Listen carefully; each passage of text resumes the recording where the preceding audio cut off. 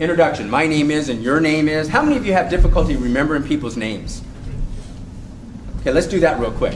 Here, write down on the left-hand side, write down 3 ways to remember customers' names. 3 ways to remember customers' names.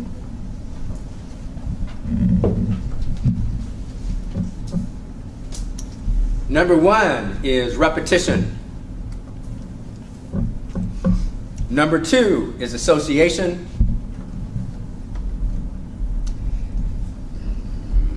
And number 3 is write it down. Okay, so repetition, association, and write it down, which is kind of cheating, but we'll count it. Okay, common misconception about repetition. It's not the act of us saying the customer's name. That's kind of bizarre when we say it too many times.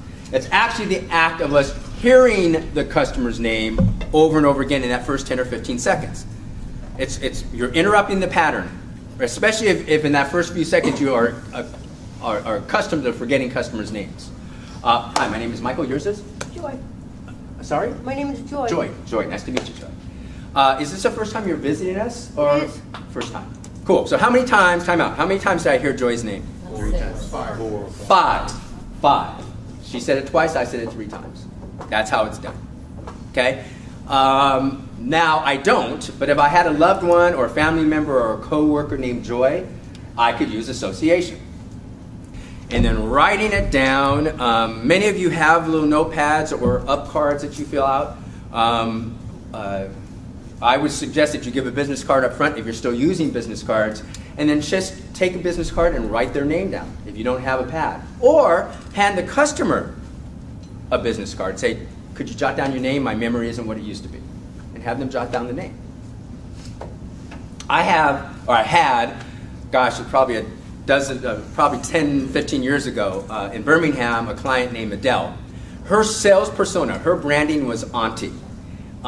She was in her late 50s or so, maybe early 60s. She wore, what makes me remember her sales persona was Auntie Adele. She wanted to be non-threatening, right? She wore reading glasses with a chain, but she didn't need reading glasses. But she wore them so that she came off like how aunts dress, right? And when and everyone was sweetie and sugar and honey. Hi, my name is Adele. Everyone calls me Auntie. What's your name? Justin. Justin. Nice to meet you, sweetie.